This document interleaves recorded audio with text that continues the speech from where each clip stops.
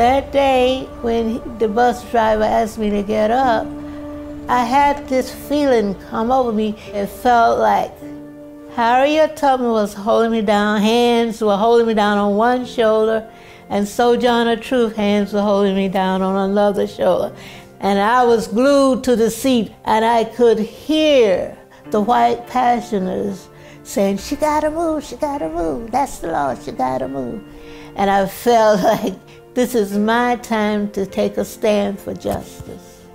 Hey y'all, and happy Black History Month. My name is Katusha. Thank you so much for clicking on this video. Today I wanted to tell you guys a little story about an unsung hero of the civil rights movement, Claudette Colvin. Claudette Colvin was born in September of 1939. Raised in the segregated South's Montgomery, Alabama, Colvin was a member of the NAACP Youth Council and had a close relationship with Rosa Parks. Colvin experienced the injustices of the Jim Crow era, the harsh legalities of the day, not being able to eat at the same restaurant or lunch counter as whites, not being able to go to quote-unquote white schools, overall just being constantly oppressed just for the simple fact that she was Black. On the day of the incident about which I'm going to tell you, at school that day she had written a paper on the fact that Black women could not go into retailers and try on shoes and clothes. People would have to step on a brown paper bag and draw out the outline of their foot so that they could see if a shoe would fit in a store, because Black people were not allowed to try on clothes that white people would also be trying on. So on this day, which was March 2nd, 1955, Colvin was riding the bus home from her segregated high school, Booker T. Washington High School. The law at the time said that buses were segregated as well, and although Blacks were the majority of commuters daily, they were required to sit towards the back of the bus. If the bus ever became so crowded that the white seats were filled,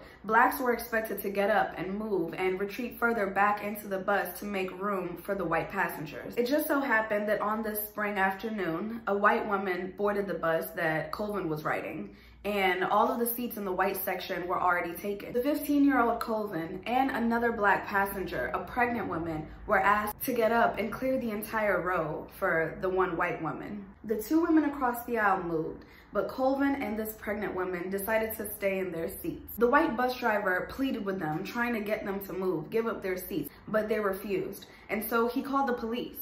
And when the police arrived, they were actually able to get the men that were sitting behind the pregnant woman and Claudette Colvin. They were able to get those gentlemen to move. And the pregnant woman at that time decided to move back the one seat and make way for the white woman. Colvin, however, she wouldn't move.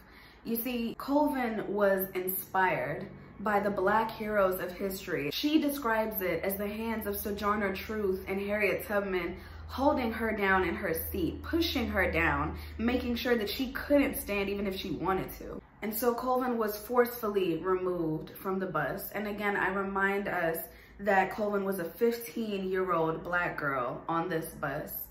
There were 3 empty seats next to her already, but the white woman was not, I don't know if she didn't want to sit there, or perhaps they restrained her from sitting there because it was the law that Colvin had to move as well. Even though there were 3 seats, she was in no way holding this white woman back from taking passage on this bus. But either way, she was forcefully removed from the bus and arrested. Witnesses said that as Colvin was removed from the bus, she was shouting, "It's my constitutional right." On the way to the police station, the officers began to throw racial slurs at Colvin, and they wanted to make her feel uncomfortable, so they started to speak about her 15-year-old body in a sexual way. At that time, Colvin realized what danger she was in, and she started to recite the Lord's Prayer in Psalm 23, "The Lord is my shepherd." This was how she kept calm. She knew that God was with her. Other kids from her school who were riding home that day as well ran home to tell her mother what had happened. Her mom, along with their Reverend Johnson, went to bail out Colvin on that same day. On the ride home, the Reverend said something to Colvin that she would never forget. "You just brought the revolution to Montgomery." Colvin was charged with disturbing the peace, violating segregation laws, and assault and battery on a police officer. The charges for disturbing the peace and violating segregation laws, both charges were dropped, but somehow, even though she never touched the police officers and they forcefully removed her as a 15-year-old girl from that bus, she somehow was convicted of assaulting a police officer. Why haven't we ever heard about Claudette Colvin? I can accept that the history books may not want to cast a light on such a powerful Black figure, but I do wonder why within our own community we haven't been educated about Claudette Colvin. The reason that we've never heard about Miss Colvin is the same reason that her court case was unsuccessful, and she did have a court case.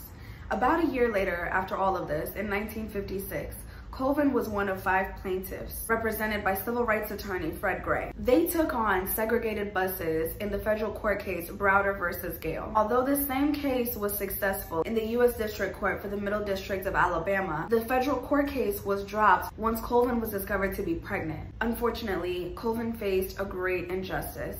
Not just living under these Jim Crow laws that were so oppressive to her directly, but there was even injustice brought on by her own community. You see, Colvin protested bus segregation laws 9 months before Rosa Parks, whose arrest was a catalyst for the Montgomery bus boycotts. But Colvin never received the same national attention. She has not been catapulted into history along with the brave Rosa Parks. Why?